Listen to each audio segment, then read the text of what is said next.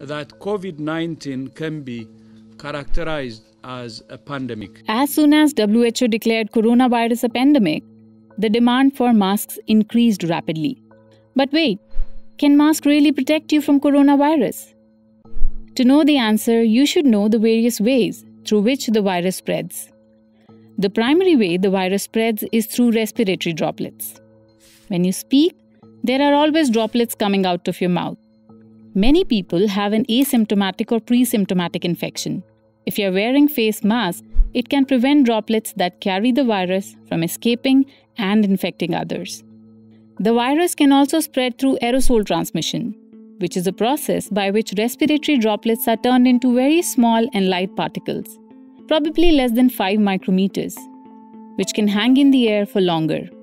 The other route that plays a role in the spread of COVID-19 is contact transmission. In such a situation, the viral particles emitted from the respiratory tract of an infected individual land on a surface.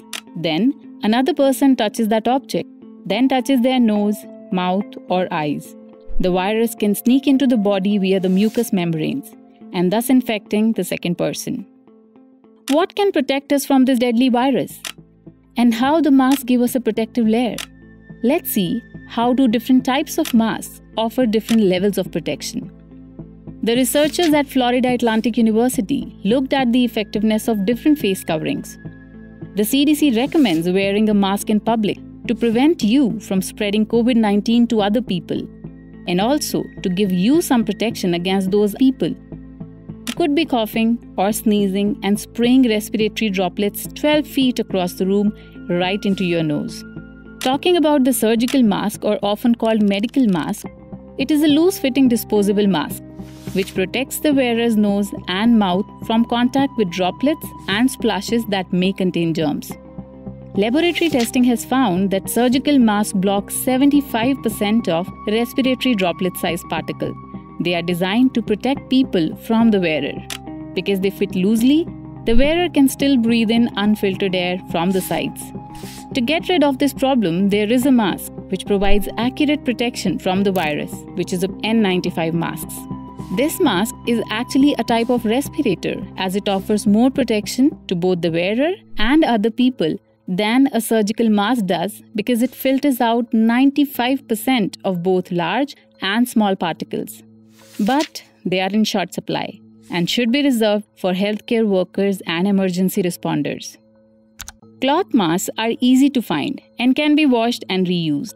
As for cloth masks, the protection depends on the fabric they are made out of and how well they fit. But you can create a cloth mask that offers protection to the wearer about 30 to 50% or even more.